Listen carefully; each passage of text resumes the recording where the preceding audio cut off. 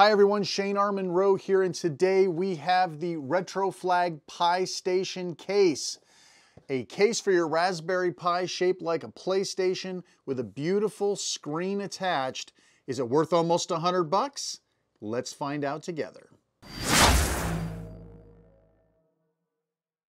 The PiStation case from RetroFlag is a PlayStation-inspired case for your Raspberry Pi 4. As you can see, my box was crushed by Amazon, but the product itself was undamaged. Along with the case, you get an 800 by 480 LCD 4.3-inch screen, and it all comes boxed up in packaging that even looks like a PlayStation box. Upon opening, you'll find out that the internal packaging actually isn't removable, so you slide the contents out instead or shake the box until everything comes out.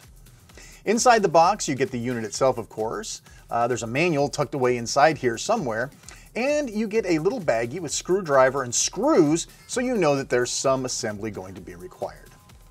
The unit itself is completely disassembled and will almost fall apart in your hands as you examine it. The case is really attractive, and attention has been paid to port positioning, accessing to the ports, and even the undercarriage, and the little rubber feet set it apart from the 3D stuff that you'll get on Etsy. On the front, we have two USB 2.0 extended ports. On the left side, we have a door access to the USB 3.0 and Ethernet port. The back side has a 3.5-inch audio jack, USB-C power in, and full-sized HDMI out, along with two locking screws attaching the screen to the case. The easy access to the SD card on the bottom is a real treat. Opening the screen shows more PlayStation love inside, including a power button, a reset button, and a little button that flips open the top. The screen section has its own controls, and we'll be going over those in more detail later. Since the thing is practically falling apart already, let's separate the sections. The case is sold $60 cheaper without the LCD, and this is what it looks like from the back, which removes the full-sized HDMI port. Now, I haven't seen this screen for sale separately, but here are the interfaces it uses: a micro HDMI and USB-C. It's very well built and attractive. Since the case is fully apart anyway, we can take a peek inside. It is a bit more involved than most 3D printed simple cases. USB 2.0 port extenders and a hat GPIO connector is included. You'll also see a place to mount a fan, which by the way is not included, nor are there heat sinks included. So hopefully you have those for your Pi 4 already.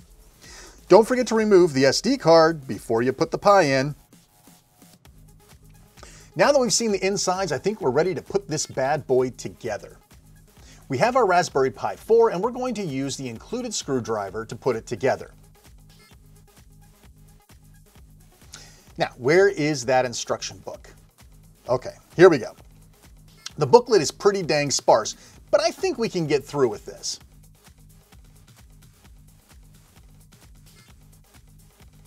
We'll attach the USB extension cables to the USB 2.0 slots.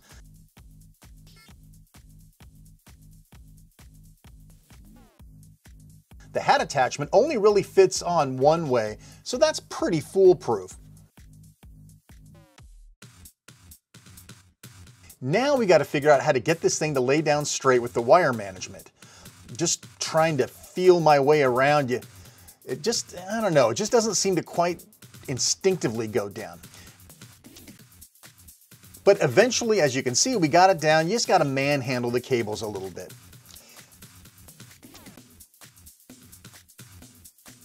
And there we go. Everything lines up.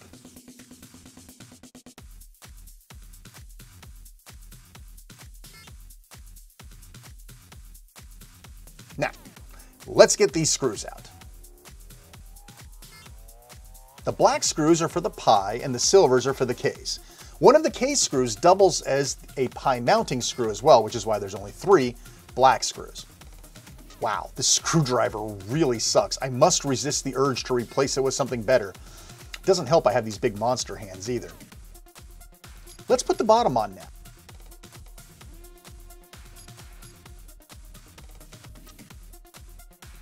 This screwdriver really blows. Do yourself a favor, use a good one that allows you to put some pressure on while turning it. Now we can replace the SD card.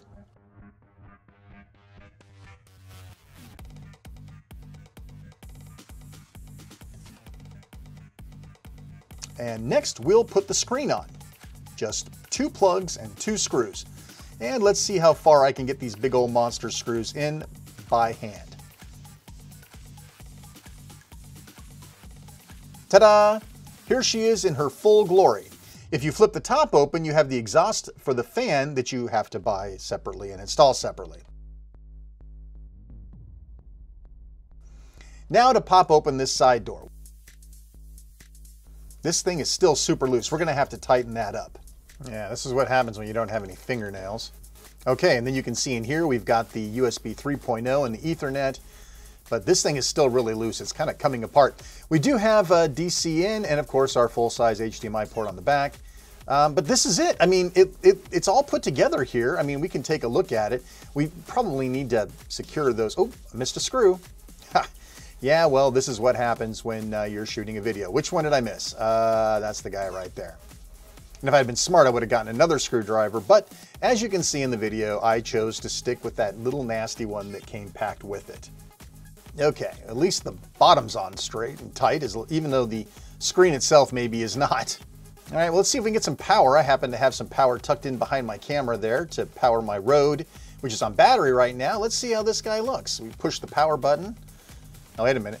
Maybe I had it powered off. Maybe it powers on automatically when you put the power in. Nope. Wait, well, the screen's on. And I don't see a red light on, so I'm guessing we're gonna have to hit that power button one more time. Yeah, hit the power button. Dude, power button. All right, and there we go. We are booting. All right, and you can see the screen actually looks pretty good, but we're gonna get a lot better view of this screen soon. But I just wanted you to kind of get an idea as to what that looked like booting up. But let's get to this. Let's do the screen next, and let's really see what this thing looks like up close, tight, with proper lighting. Let's go there next. Okay, so it's time to actually look at this screen in much better detail, and we're going to go ahead and fire this image up. And everything it fits very nicely. It's very neat and compact. I mean, you can see I've got a Xbox controller plugged in, and I'm just going to kind of get this guy settled. While this thing is doing its little booting, I'd like to point out the features here on the side. So first off, we have the 2 speakers, which are right now turned down so that I could speak over them. And there is a volume control up and down, and brightness up and down, as well as an aspect ratio button, which by the way is absolutely fantastic that we have the ability to be able to change that. Now you can see here, I mean, this is just the intro video to this particular Pi image that I'm using.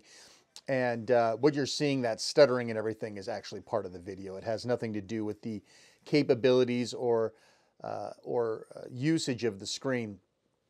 So as you can see, the colors look really good. I don't know how perfect they will come over. I've got a light up here that's lighting up the area around the screen, hopefully, that will keep it from coming in and out. I'm as close up as I think I really want to be. I'll move it up just a little bit. See if I can dial in the tracking a little bit. And there we go. So before we actually get started inside of some games, and I'll just flip through here real quick while I'm talking so you can see what this screen looks like. The quality of the screen is very, very good. The colors are very nice. It's very clear. Now, obviously, it's super small, so some of these the smaller text you're going to see down here are going to be fairly difficult to see, but you can see it's using the whole screen area. It's looking really, really good, all things considered.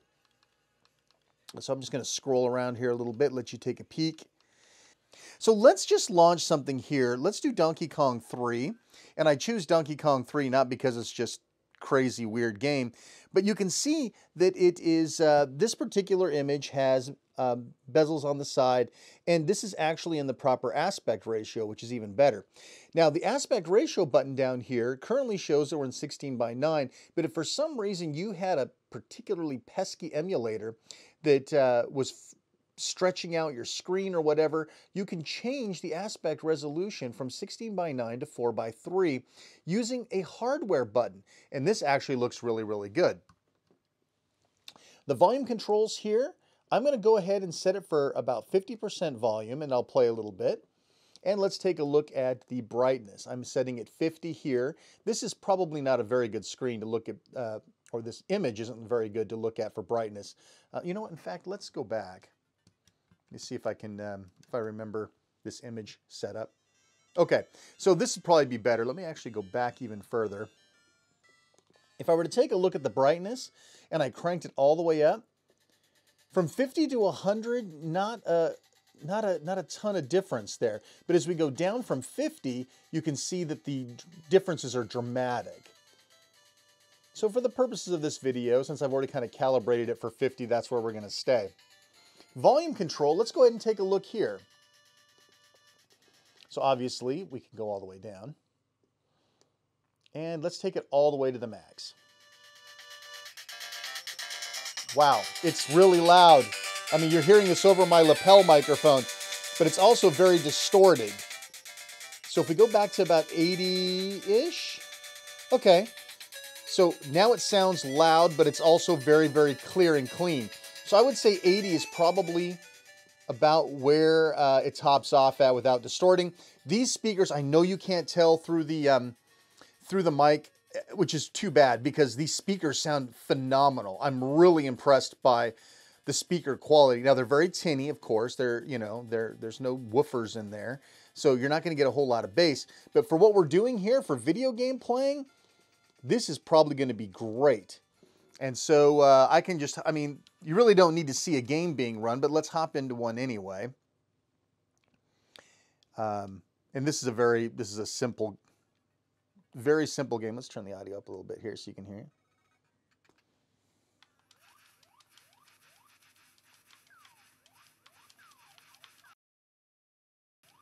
Totally acceptable if you're sitting at a table, except for that volume's going to bother. There we go, finally. The volume, the on-screen displays hold for a little while. But there you go. I mean, this is remarkably decent, and it's in this nice all-in-one little case. All you really need to do is bring a controller with you, right? So you need a controller to plug in of some sort, and you need a power source, which is your standard USB-C. And that's it. You're ready to go and play on the go. The power could be done with a battery, and you could even probably do some sort of a Bluetooth controller so you could avoid the wire. I am very, very impressed by this particular unit. It's a little pricey, but you're paying for this screen, and the screen is detachable, right? So you can, see if I can get the better, so you can detach the screen and pull it off, and it does have HDMI pass-through. Sorry, this camera's not behaving. So we do have an HDMI pass-through that will allow you to plug into a bigger screen. Not too bad, not too bad at all. So there you have it. Let's do a quick little wrap up and talk about this thing and give you my final impressions next. So at the beginning of this video, I asked, is this guy worth almost $100 at $89.99 plus tax delivered Prime from Amazon? Maybe. If your use case says, I need a portable Pi with a little screen on it to take on the go, literally you could power this thing with a battery pack, take it to a hotel with you, for the kids to play in the car. Yeah, this might actually be worth it. I really enjoyed it. The screen, the speakers, everything on this thing is top quality, top notch. I really enjoy this little guy, and I think you will too. As always, thanks so much for watching, and take care.